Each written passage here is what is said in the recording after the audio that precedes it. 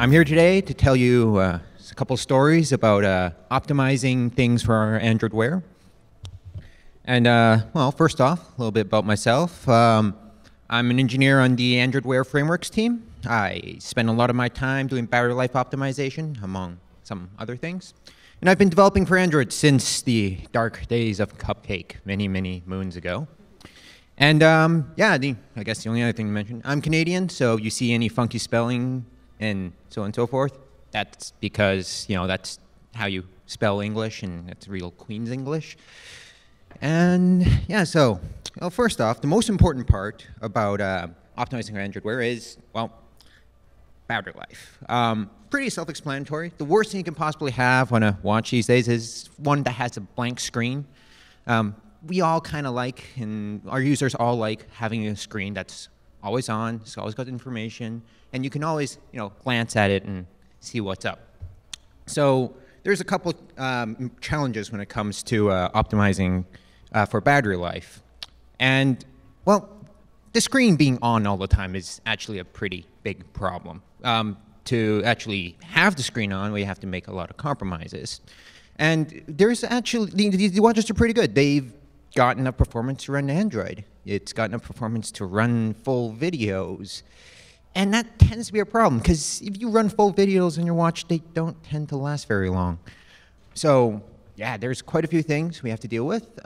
If you want a very, very powerful device that can last a long time, you could strap your phone to your watch, to your wrist, but that's also not very pretty. So yeah, we have now 3 tales of battery life. These are sort of cautionary tales, sort of campfire ghost stories of things that have, well, let's not say happened, but lessons that we've learned. So first I want to start off with the watch face. So this watch face wants to be really, really, really pretty. And how do you make a really pretty watch face? Well, we start with like gorgeous animations. And I'm talking like animations that have a slowly moving second hand that sweeps gracefully across the screen. It's got cogs basically taking away the background. Gorgeous, gorgeous watch face. Well, there's a big problem with that. Animations are very powerful. They're great. They're gorgeous, but they're really power hungry. If you have an animation that runs every time your watch face shows up from its ambient mode, so every time you look at it, it does a little animation. Yeah, that's perfectly fine. Half a second animation, whatnot. But if you have to keep an animation going all the time, well, the application processor is going to have to calculate all the pixels moving. It's going everything on your watch is running at full speed. Your watch is going to heat up, and that drains a lot of battery life. So probably want to avoid having animations that run all the time. So you want to pick the best spots for animation. Well, the other problem with animations and Android Wear, actually, well, on phones, you don't really get screens that change in the refresh rate very much. They're almost all universally 60 hertz. So we target 60 frames per second, and Bob's your uncle. On watches, because we're using really small screens, very power-efficient screens, they're only guaranteed to be operating at 30 hertz. And this is sort of even more compounded by the fact that some screens work slightly faster. Some screens may even go all the way up to 60 hertz. But they're only guaranteed to work at 30 hertz, so your animations actually have to look good at 30 frames per second, which isn't a big deal, but if you're not aware of it, you will suddenly pull out your watch and go, this animation doesn't look good. No matter what I do, no matter how fast I render it, no matter all the little hacks I do, it still looks like it's rendering at 30 frames per second. That's not like something broken. That's actually how fast the hardware can possibly render, because the screen is very energy efficient. That said, you still want to hit 16 millisecond frame rendering target that you need for 60 frames per second, because other watches will have better screens. So your watch may not be great, but have the greatest screen refresh rate, but your other users may do. And finally, you will have somebody will always ask you, you know what, these watch face, the animations, they're great and all, but we can save more battery life if we turn on hardware acceleration, right? And we get asked this basically once a month. Somebody will ask, hey, can we turn on a hardware acceleration? It's going to save battery life. So in this watch face in particular, we actually sat down and we measured the current when we turn on hardware acceleration. And you have a 50% increase in battery drain, which actually kind of makes sense. When you turn on hardware acceleration, you're actually using more silicon on the actual device. Normally, things that wouldn't be running would now be running because they're accelerating your graphics. So yeah, if you need hardware acceleration, you should totally use it to get better frame rates. But if you don't need it, turning it on won't help your battery life whatsoever. So something to keep in mind, that it's not magic that you sprinkle on top of whatever animation you're doing. It actually has costs involved in it. So this gorgeous animating watch face had this other thing they wanted to do. And they wanted to have photos. And specifically, they wanted to pull photos from the actual phone that the watch was paired with. And you have giant bitmaps that they wanted to render in a screen. So they had really, really big bitmaps that sucked up a lot of memory, which became a bit of a problem because these devices don't have a lot of memory on them. They have about half a gigabyte of memory, and that's it. Now, that's more than enough because the screen with the biggest resolution is currently the Huawei watch, which is 400 by 400 pixels. Not a lot of pixels to push. You don't need gigantic, 15 megapixel photos, but they sent it over on the Bluetooth radio, a radio that needs to slowly send every byte on both from your phone to your watch. So now you're draining battery from your phone, you're draining batteries from your watch, and that didn't work out very well. And we'll just say that once we actually got the phone to actually shrink the images beforehand and send it over that way, battery life became a lot better. Things sent a lot faster for some odd reason. Apparently, if you send less data over, it sends a lot faster. Watch faces are always loaded on your watch in the sense that every time your watch goes back to the watch mode, you see a watch face. Seems obvious, but that does mean that anything that is running on your watch face is loaded in memory, which means that if it takes up a lot of memory, the application you just used is now garbage collected and stopped. So it means that you want to be a good citizen of Android and actually not use too much memory if you don't have to, so that other applications won't randomly shut down every time you fire and take longer to boot up every time.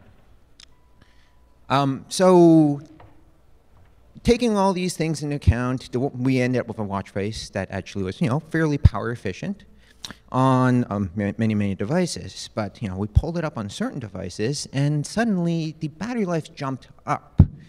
The battery life jumped down, the battery consumption jumped up, and it was really strange because it was only a certain class of devices, and those are specific devices with OLED screens. OLED screens are not like LCD screens. We have watches that implement both. So we have watches that have OLED screens, and we have watches that have LCD screens. And OLED screens have to emit light. They emit light from the individual pixels, which is fairly obvious. But that means that if you go with a darker palette, it needs to emit less light, and therefore it takes less battery life. On an LCD screen, it doesn't matter. So if your watch face is completely bright, it's got lots and lots of colors in it, it's going to cost the same amount of battery life as if it's completely dark. Well, similar amounts. On OLED screens, a dark background saves you a lot of power in comparison to, say, a completely white background. So something to keep in mind. But if you take that into account, then you will have similar performance across both, watches that have LCD screens and OLED screens. So with that, this is basically the, rough ways to actually make a watch face not suck up, say, 4 extra hours of battery life off your watch. But we don't always have to use a watch face. It's a full Android system. We have apps. We have apps that we can run. So a classic app that we run is the fitness app. So this is the fitness app in which, first time I got it, you pull it up, I click on the icon, and I wait, and I wait, and I wait, and I wait, and I'll wait for a long, long while for it to load. By a long while, I actually mean like about 1.5 seconds or so. Look, whenever I'm using a watch, you use it for about 5 seconds. You pull it up, you tap, tap, look at some information, it's done. If your app takes a really long time to start up, it's not ideal. You're going to suck up a lot of users' time just waiting for things to boot up. So because you want to use the watch as little as possible, or rather for users to use the watch as little as possible, you want the watch to go back to sleep. That saves power. So you want things to load quickly. So the best way of making things load quickly is don't load things that you don't need. So yes, don't do things you don't need to do, like all Android apps, but I mean, even things like loading classes can take a while. Loading big images can take a while. Loading data from the SD card that you could defer later on could take a while. So one of the things that's important about watches, more so than phones, because phones, you get a splash screen, I've already pulled my phone out, I've unlocked it. Taking an extra second, not a big deal. Taking an extra second for your watch to load up, actually pretty big deal, especially if I'm only using it for a couple seconds to look up some information. So, and of course, as I mentioned before for watch faces, if you use a lot of memory, you'll kill other applications. And if you exit your app and if you use a lot of memory, the system will also remove your app from memory, which means the next time you open it is also going to take longer. So you want to actually keep your memory usage low, even for an application. But, well, so for a fitness app to actually do any work at all, it has to use sensors. If you don't use sensors, the fitness app doesn't really do anything. It just sits in your watch and probably tells you some information. So the nice things about Android Wear watches is that they have a full suite of sensors, just like Android, most Android phones. And picking the right sensor is actually really important. Accelerometers are great. I love them. They use very little power. And for almost all our watches, our accelerometers actually have some built-in memory inside them that allow them to actually operate without the application processor in your watch from doing anything, which means that it actually takes a lot less power to gather data. So you don't have to be running an application completely while collecting minutes of data. And that's really important because that actually lowers the overall power use if you use a accelerometer. A gyroscope, on the other hand, doesn't have that neat feature. It doesn't batch any of the data. And more importantly, accelerometers use about a tenth of the power as a gyroscope. So if you're doing your own motion algorithm, if you're doing your own gestures and playing around with that, consider just trying to get everything to work with an accelerometer. Like Android, you want to use sensors as little as possible, by which I mean you don't want to use it if you don't have to. So you can do things like lower the sample rate. If you lower the sample rate, you can actually batch up more samples of data before it actually runs out of memory and sends it all to your application to work with. And of course, you want to turn off the actual sensor if you're not going to use it. There may or may not have been issues where an application would turn on a sensor and then just keep the sensor on indefinitely. Bit of a problem when you're trying to save power, especially if you're trying to sample data at this highest possible rate possible. So you want to be very, very careful in dotting your I's, crossing your T's, shutting down things when you don't want to. So once you've gathered the data, one of the things that all fitness apps like to do is they like to synchronize with some server somewhere. So they use a network to send some data. So the important thing about sending data, again, use as little data as you possibly can get away with. So one thing not to do is to send all your logging data about how to send network information as a part of network information to send back.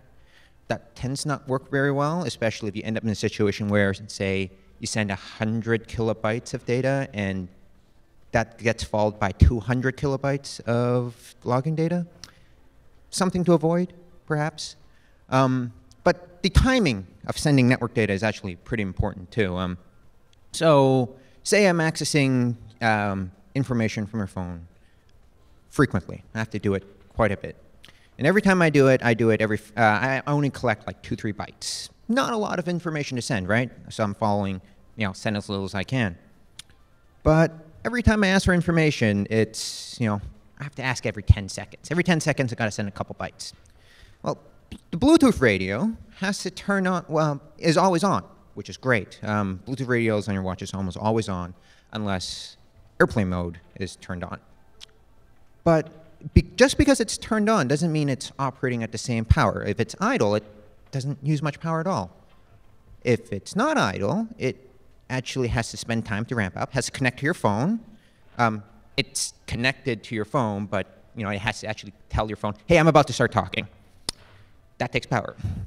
And then has to send the information, which takes more power. And then has to shut back down, which actually takes even more power.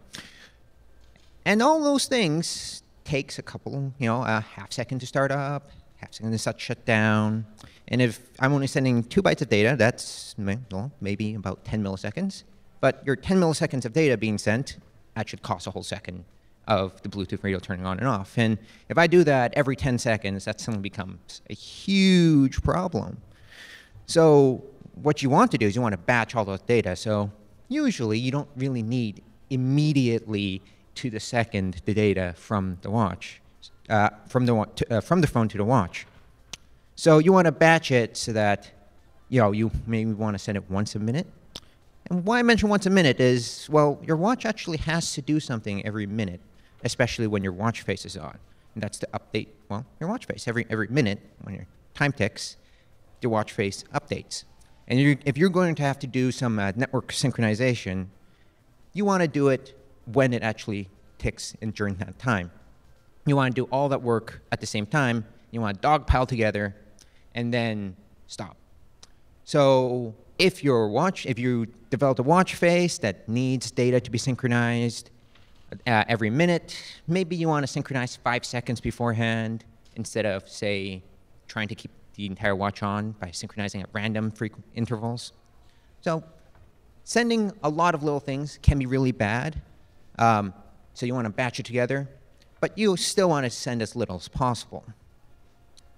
So the other thing that is really bad is listening to intents that are frequently dispatched, by which I mean we may have encountered a situation where a certain fitness app was sending data every time you turned the screen on, by which I mean every time you look at your watch, it would send data to the phone and then request it on the phone. And then every time the screen turns off, it would do the exact same. And if you wear an Android Wear watch, you'll note that you actually look at it every now and then a lot. Every time you look at it, it would suck up a tiny bit of memory, a tiny bit of energy, and do it again, again. So it's not the greatest thing in the world to do that. It may or may not have dropped battery life a couple hours. All these little things add up over time, especially if you operate every time any minor thing changes. So please don't do that. Please avoid intents that are dispatched a lot. And if you absolutely have to, please stop using them if you don't need them anymore. One of the things that a lot of people won't forget is that you can actually disable listeners, especially even broadcast receivers that you registered in your manifest. You can disable them in code when you don't need them. So something to keep in mind. You don't always have to run when you're listening for certain intents, even if it's set up in your manifest. So that's basically it for a fitness app. We have an app that efficiently gathers your fitness data. We have an app that actually sends data in a very power efficient way. So I'm walking down the street, done my run, I want to go home. One of the things that it's really nice for me is that, getting transit information. So I'm going to talk about the transit app that, I got. I popped up my watch and I said, hey, great, it's got a new transit app. I tap, it opens up, tells me the time the next bus is coming. All right, okay, I got to run to a bus stop now. And I start running and take a quick look at my watch again after a minute or two. The app is gone. So me being a guy that likes my lunch, I said, hey, it'd be great if you could just keep telling me that information. Look, if I'm looking at the transit information, odds are I'm occasionally running to the bus stop in a hurry because I woke up late. So the person said, "Oh, sure, we can keep the screen on." By which he meant he kept a full wake lock on, which meant the screen was permanently on, full brightness the entire time. It's not. Please don't do that. It means the application processor is running really, really fast. It drains a lot of energy when it does that. The screen is on. It also doesn't work really great when your screen is on at full blast. Wayne earlier talked about a couple modes that you could use.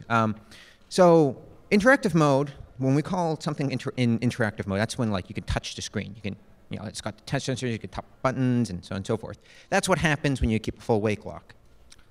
But in Android Wear, we introduced something, we call it ambiactive mode. What that means is that your app is running, but the screen has turned off. By off, I mean in the sense that the screen isn't active.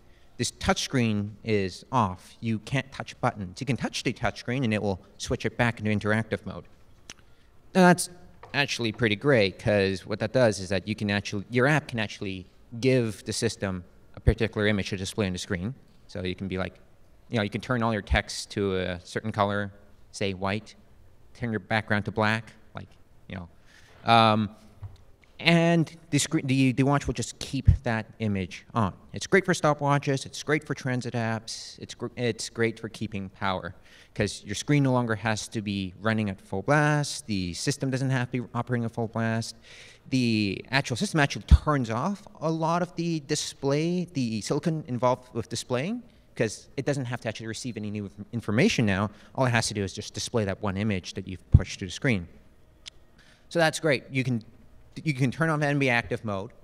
I can now use the actual app and see my transit time. You can update the image every minute or half a minute or whatnot. And it's useful. And it's actually one of the things that's most useful about this device. You can actually create applications that can take over the entire screen and be used the entire time without creating your own watch face. Because I may like my transit app, but on a day-to-day basis, I don't need it to be my main watch face. And I don't want to keep switching my watch face. I like my watch face. It's pretty. It has nice colors in it. The other thing about ambiactive mode is that the 5% screen use is still important.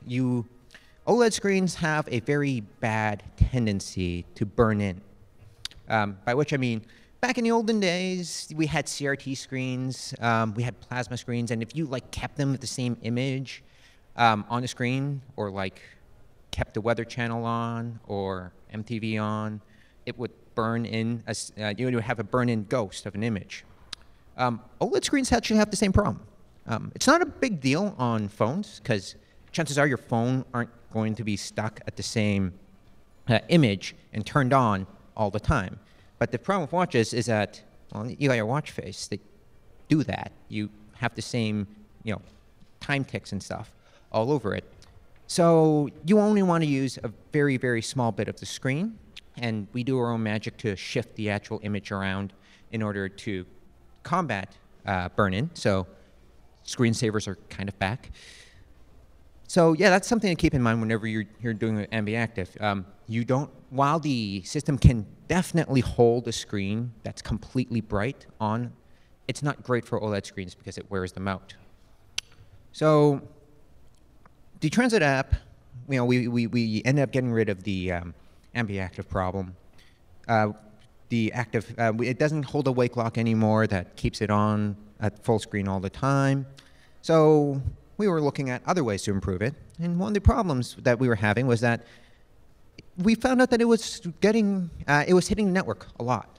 By which I mean, every time you would move a couple hundred meters, it would refresh all the traffic data, or the transit data, because, we had another, we got to another bus stop and it's got new data to update you. So, this is great for certain applications. But for applications where your data changes a lot, it's not so great. I don't I love my transit, but I don't actually need to know when the next bus stop is all the time. I kind of just want to know when I'm, trying to commute home or something. So your users may not always want to use your app. You, surprisingly, may not always be the most important thing on the watch. I mean, I know it's surprising that, whatever application that we're developing isn't the greatest thing in the world, but data that gets stale and you have to load again and again and again, not so great. You may want to actually start loading the data whenever the user opens up the application. Now, that does mean that it is not as responsive as we possibly want the actual application to be. But that is something that, it's a design decision. We have to sort of work with that and decide to take whether or not taking up more of the user's battery life overall is good, or whether or not being slightly less responsive is good. So we err towards the side of an on-demand synchronization model. So when the user wants to actually get the data, then provide it. The other thing to sort of, going back to the fitness model, you want to synchronize maybe once an hour or so, not every time the user takes a couple steps. Seems obvious in retrospect, but you can usually get away with it when you have a giant battery strapped to, say, a phone-sized body. The luxury of doing synchronization like that is not so much when it comes to having a small battery on a wrist-mounted device. So with a transit application, the other thing that's really important is, of course, for it to get location data. Without location data, it can't really tell me where my bus stop is. So the problem with asking location data is that it's kind of crap for both the phone and watch. So you could grab location data from the GPS. We have one device right now, that's the Sony Smartwatch 3, and it has built-in GPS, and it's pretty much just as bad as when your phone uses the GPS. It takes up a lot of power. It's actually kind of a bit worse because the battery inside a smartwatch is smaller than a phone. Surprise, surprise.